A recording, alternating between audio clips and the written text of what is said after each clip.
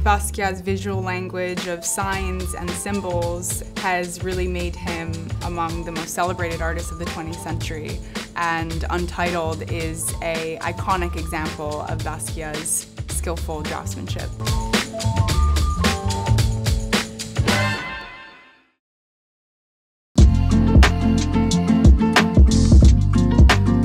This work is a star highlight of our upcoming Contemporary Curated auction on the 1st of March.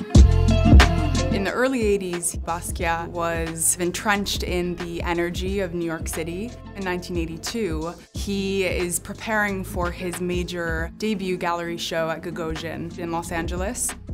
And this work was produced alongside the paintings that were in that show.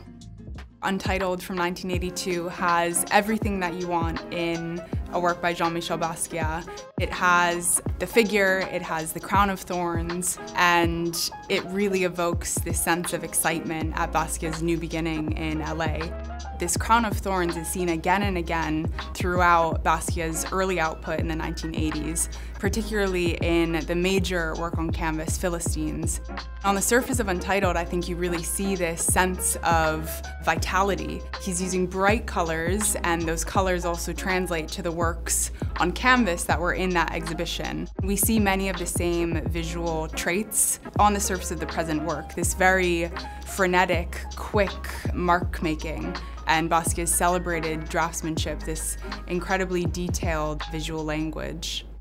In the background of Untitled, you actually see the skeletal form of the dinosaur in this rich green tone. And in the foreground, he has painted over that green skeletal form with these quick strokes of oil stick in these saturated primary hues of yellow, red, and blue. Untitled can really be seen as a precursor to later masterpieces from the early 1980s. We see some of the same motifs in this work as we do in Horn Players in the collection of the Broad in Los Angeles and Hollywood Africans in the collection of the Whitney.